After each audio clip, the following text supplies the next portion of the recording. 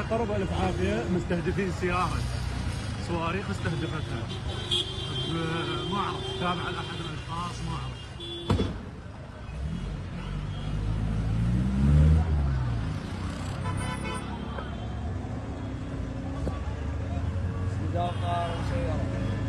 طيارة مسيرة.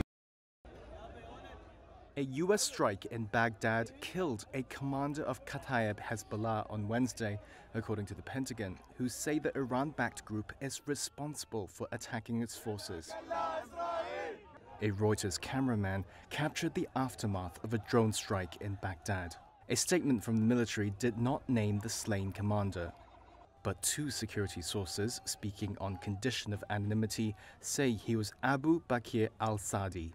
A source said the strike killed 3 people and destroyed a vehicle used by Iraq's Popular Mobilization Forces, or PMF.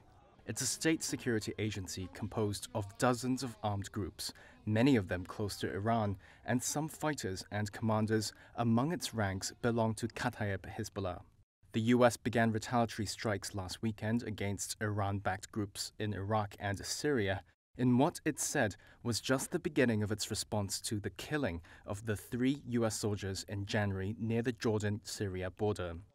Iraq and Syria have witnessed near-daily tit-for-tat attacks between hardline Iran-backed armed groups and U.S. forces stationed in the region since the Gaza war began in October.